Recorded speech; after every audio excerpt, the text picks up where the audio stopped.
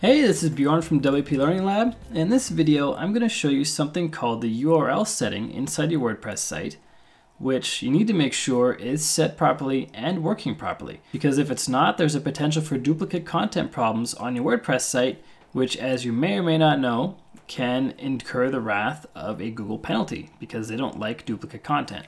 Inside your WordPress site, you want to hover over Settings and then click on General. And right in the middle of the page, you're going to see the WordPress address URL and the site address URL. You want to make sure that they're both the same, point number one. Point number two, you want to make sure that they either have a www dot in front of them or they don't. So you can either have it this way or this way. It's really a matter of preference, doesn't matter which one you choose. You just need to choose one of them and then save changes. If you do change what you have here and save changes, you'll have to sign into your site again. Just as a warning. And what this does is if you go to your website, and as you can see in the address bar, it loads as www dot and then the domain name.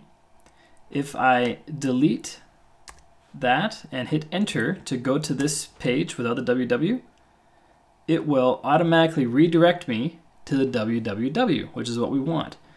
What happens sometimes is that there is a lot of websites that actually don't redirect. So you can go to the www version and the non-dub version, and they both load their pages with that difference in the address bar. And what that means to Google is that there are actually two different versions of every page on that website. So for example, if we go to the About Us page, if we had this issue that I'm describing right now, Google would see this URL as one version of the page, and then they would see this URL as another version of that same page. And that would incur a duplicate content penalty, which is not what we want.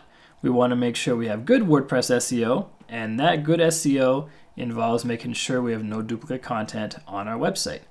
So hopping back to our settings, we want to make sure, again, we have the version that we want in here. Really, it's a matter of preference. Click on Save Changes, and then we're ready to roll. So in this video, we learned how to avoid duplicate content issues by setting the WordPress address URL and the site address URL. I hope this video helps you. My name is Bjorn Allpass from WP Learning Lab. Please make sure you like this video, share it on social media, subscribe to our YouTube channel so you can get more awesome videos just like this all the time, and check out wplearninglab.com where we write about WordPress every single day. I'll talk to you soon.